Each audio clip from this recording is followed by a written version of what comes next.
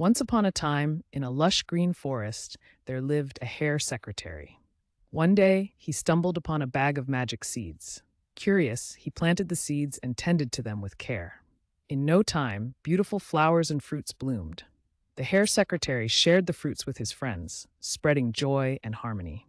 The wise old tree appeared, touched by his kindness. In return, the tree gifted him with a magic key to happiness, spreading kindness and generosity to others. From that day on, the Hare Secretary learned that doing good things is rewarding, and his forest thrived with love and positivity.